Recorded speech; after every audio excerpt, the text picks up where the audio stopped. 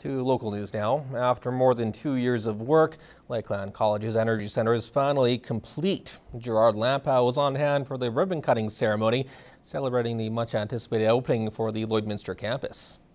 What we have is an actually fully functional power plant, and so this gives our students an advantage when they hit industry. The Lloydminster campus of Lakeland College in its 25th year of operation is celebrating the opening of its energy center. The facility offers training for students in the heavy oil and gas industry. I was really impressed as I did the tour through just how practical that experience is going to become for students here, and what a wonderful facility this is. At a price tag of some $25 million and 2 years in construction, Lakeland College students are about to benefit from some of the best in heavy oil tutoring available in Western Canada. So when we are running, we take gas from shutting down the regular heating system. We burn it here, produce power, produce heat, and actually make a profit for the college. The power plant generates about 300 kilowatts for the campus grid, a saving of some $25 a day. About 140 students will be taking the heavy oil power engineering program this academic year. Because this facility is actually operated by the students, but it provides the utilities for this whole complex here. So it's pretty cool. It's very hands-on, and it gives them a lot of kind of real-life experience and responsibility.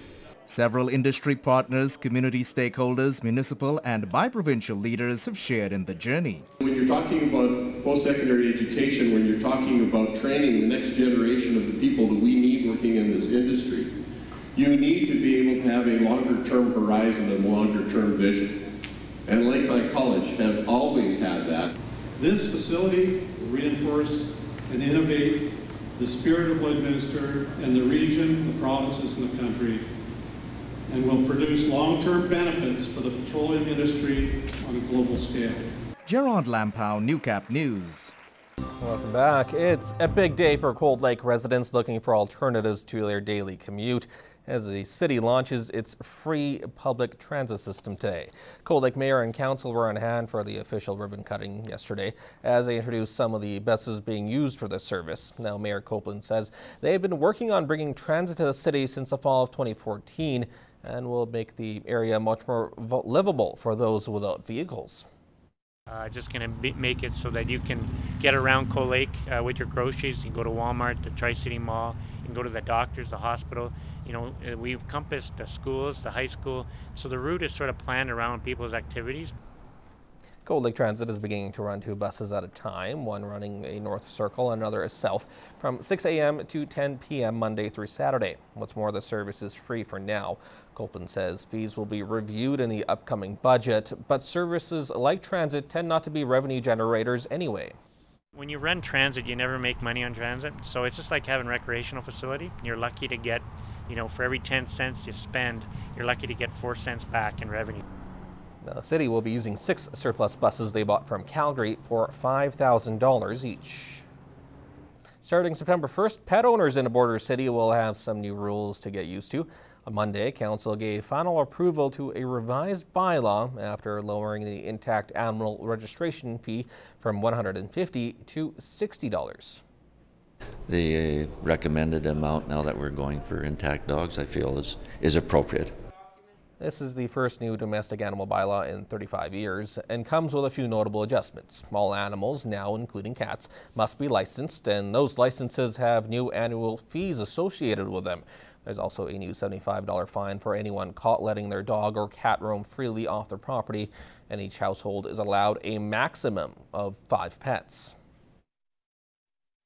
When you do things, you want to make sure that you're doing it right, and you have all the information, and you want to do what's best for citizens, in particular those with animals. There's going to be a bit of an education process going on. We've already done some. We're going to reach out to the community and let them know what the new rules are and how they could be affected by them. Last month, city administration revealed peace officers will be responding to complaints rather than patrolling neighborhoods looking for violations. General Manager of Public Safety Doug Rodwell says his officers are ready for the transition. I think enforce is the wrong word. I think it's they work with a community to make sure that they can resolve the issues. For full details on any rules, fees and fines, you can go to lloydminster.ca/animal safety. Well, there's nothing like a good old-fashioned burger, and well, they usually tend to taste even better when a portion of the proceeds go to a special cause.